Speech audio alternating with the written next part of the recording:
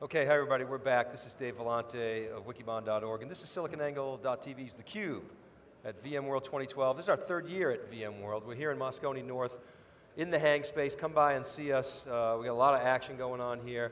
We're in the middle of the focus on flash. We just had the hybrid flash array folks on, a number of CEOs from that community. And now we're going to look at the all-flash piece of it. There are a number of companies that are really going after the all-flash opportunity, and I'm here with James Candelaria, who's the CTO of WhipTail, Scott Dietzen, who's the CEO of Pure Storage, and Thomas Isakovich, who's the CEO of Nimbus. Gentlemen, welcome to theCUBE. Thank you. Good to be here. So, as I said in the last panel, we love to, as analysts, stick you guys into buckets. I know that drives you crazy, but you do sell all-flash arrays. So, let me start left to right, James, with you. I mean, what do you consider an all-flash storage array? What is it? I consider an all-flash storage array an array that's optimized from top to bottom to deal with the intricacies of the media itself, right? I mean, we've been seeing the tier 1 vendors selling disk-based arrays for 25, 30 years. A flash requires a complete rethink of the technology stack end-to-end, and there are unique properties of flash that require unique management capabilities. Otherwise, you're going to end up in endurance problems and random write performance problems, which are going to make it unacceptable for enterprise use. So would you guys agree with that? Anything you'd add, Scott? Certainly, that flash demands a holistic rethink is not an issue. In fact, I think we got the strongest endorsement of that with EMC acquiring XtremIO for hundreds of millions of dollars. I mean, that is a company that had a huge amount of IP around managing disk for storage, doing flash caching, and even a treasure trove around deduplication, and yet they went with a flash design stack for their flash solution. 400 million was what I had heard, but of course Rich Napolitano on theCUBE said the number was actually lower than what was reported, but big numbers. Thomas, anything you'd add to that? Well, I agree, and I think you need to take a holistic approach to it, incorporating not just software, which is obvious. You need to rethink the way you develop file systems and the way you write I/O. But I also think hardware fundamentally needs to change as well. Traditional off-the-shelf hardware was just never designed to handle the performance potential of flash. It can't deliver the full efficiency and density possibilities of flash. So as much as flash is about performance, if you don't engineer the entire system architecture for it, you won't be able to fully take advantage of all of its capabilities. And while the headline is usually performance, we actually think the efficiency aspect of flash is often overlooked and actually just as compelling, if not even potentially more compelling in time. Power, density, rack space, heating and cooling savings are all very significant. So you guys would look at what 3PAR just announced recently, the all-flash array. You'd look at that and you would say that's a bolt-on? Is that, I mean, my words, but would you agree with that? Or? I mean, it's technically all flash in that they didn't introduce any mechanical disk in the configuration, but they haven't done any of the software work necessary to harness the capabilities of that flash. Okay, so let's dig into that a little bit. So James, you were referencing that, so can you double click on that a little bit? What kind of software capabilities are we talking about here? Yeah, absolutely. I mean, so you have to understand the media you're dealing with. So NAND, I mean, as a general medium, has an inherent inability to rewrite an already written page. So one of the challenges you have is if you want to rewrite an already written page, you need to erase an entire block. So you need to optimize around that behavior continuously. Otherwise, you're going to run into the write cliff that some vendors are so prone to talking about extremely quickly, and also wear your media out inappropriately. Okay, so I noticed, Scott, let me go to you. A lot of the situations that you look at for all-flash arrays are database intensive.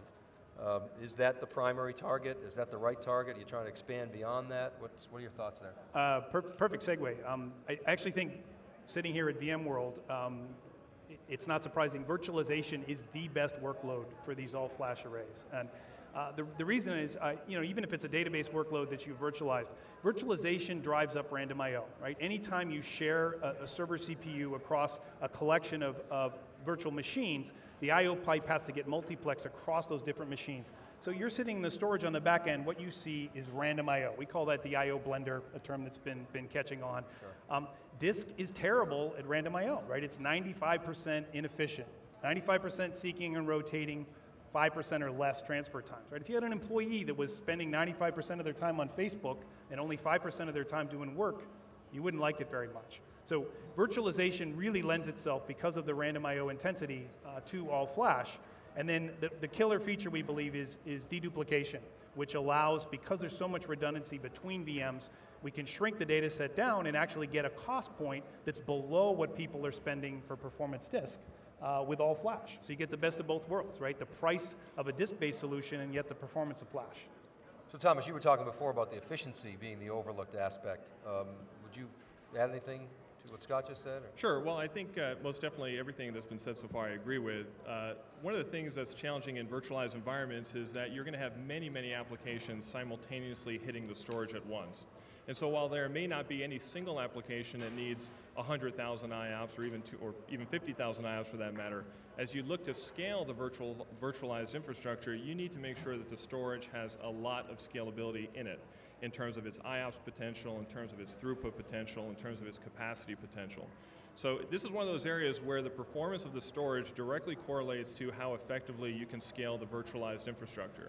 And so the more performance that you have there, the more you're going to be able to scale that infrastructure, reduce administrative burden, reduce licensing costs, and all the complexity that can come with big-time virtualization deployments.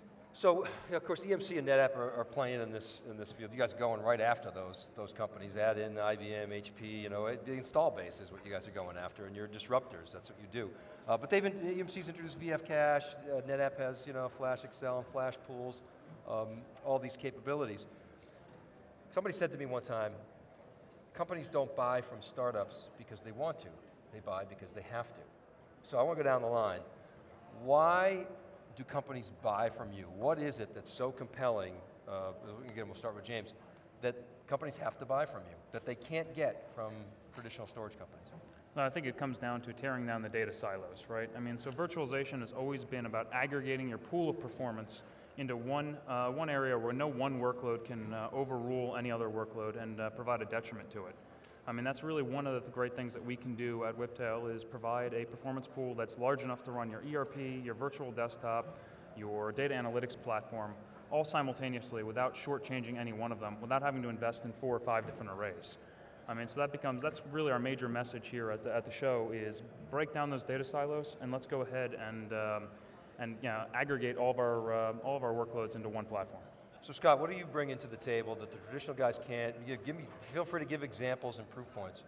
So we had a particular customer that was trying to virtualize a very IO-intensive database workload, and they couldn't get it to virtualize on traditional storage because the storage just wasn't fast enough. They tried out a pure storage array, and they found they were able to drive an additional 3-to-1 database server consolidation, as well as improve their performance, greater than 5-fold.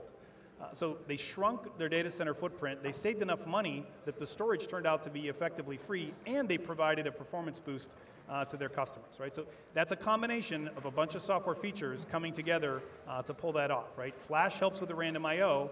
It's the data reduction, the deduplication that is essential to driving down the cost, and then traditional features like high availability, which is mandatory for virtual machine business critical workloads.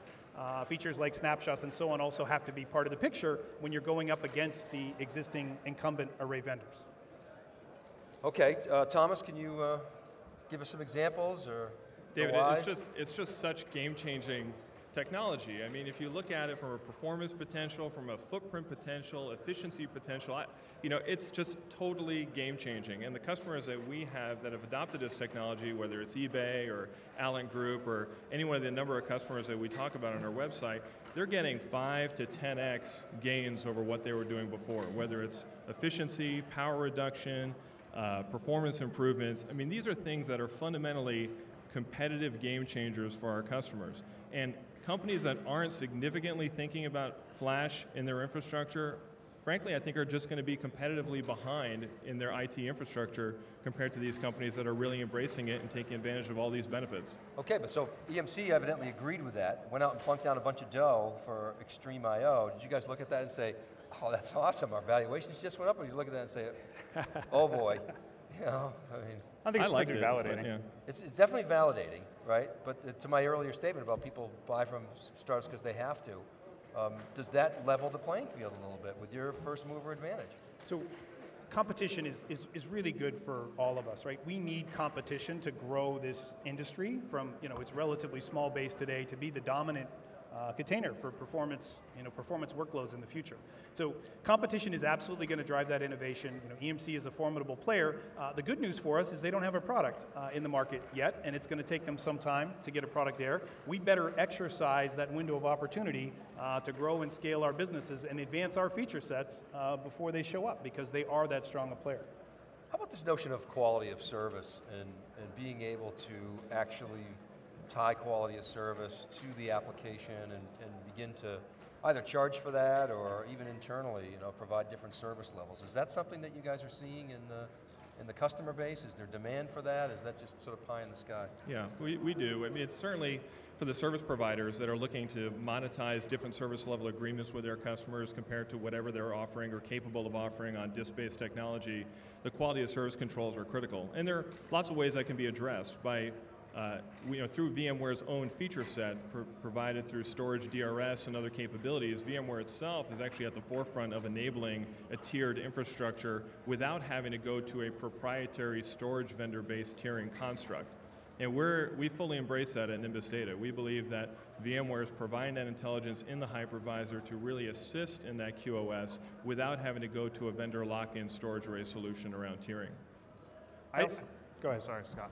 I also think that quality of service is much more interesting and much more necessary for the disk-based vendors who can't provide adequate quality of service for the existing workloads. While a all-flash, purebred flash array doesn't typically have the same performance challenges that an all-disk array does, it becomes less and less important to bake into the actual product itself. And to Tom's point, I think it's more adequately solved at the equalizing layer, which is the hypervisor. Because I/O is not the scarce resource anymore. Exactly. Why ration something that's not scarce?